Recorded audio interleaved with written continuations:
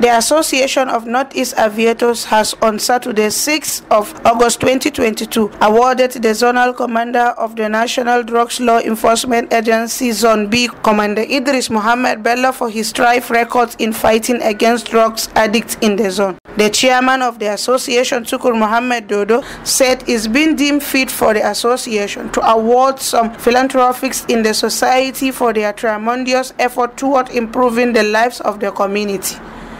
Addressing the gathering of the key officers of the sector, Tukur Dodo said their association was formed with the aims of helping young people in the region, especially those that have passion for aviation knowledge, to get access to it through their association partnership and program. It's necessary for us to create an association like this to help the Northeast region. First of all, our main objective is we in the Northeast region, we are lacking the knowledge of aviation here.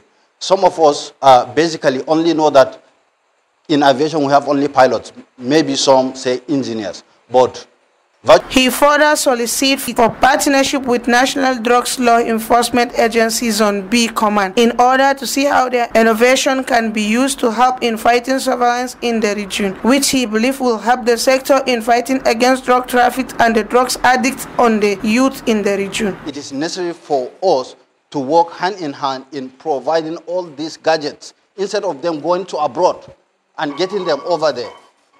It is necessary for us to see what we can provide and help the security challenges we have in the country.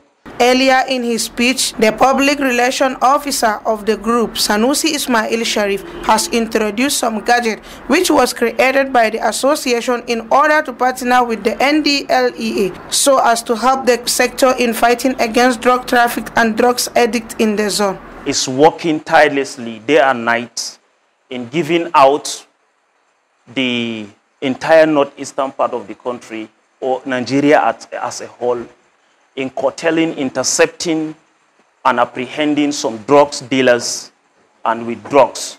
You see how this baby drone is flying? It can fly 100 kilometers rather, and it is going to source information. Yes, I am sure of what I am saying.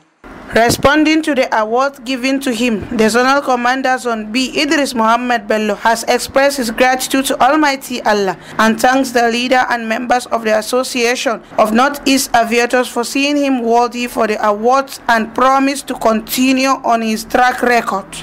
Well, alhamdulillah, I feel very happy. Where you are just seated and some people recognize you and they've been monitoring your activities without you knowing. And they're just coming to award you, At least you should be grateful to Almighty Allah because you have a lot of people. So if we can just be choosing, alhamdulillah. Retired General Abu Marwan, everybody knows what he has been doing. I don't think there's any week that passed without NDLEA being on the news. At least NDLEA is just the agency of the moment. That is it. You cannot dispute it. And it's not that. All what we are doing is there for anybody to see. We are not just creating it. Every week, I think 2 or 3 days, I don't think there's any ever since this man, has been. And good thing, he's from Adamawa here, he's from the Northeast. And we are here, to champion whatever thing he's doing, to do more in whatever thing he's doing, and to show the people of Adamawa that, yes, your son is there doing something, and we are here to back him up, to ensure that, yes, his work, here in the States, here in his home too. Highlight of the event was the group photographs.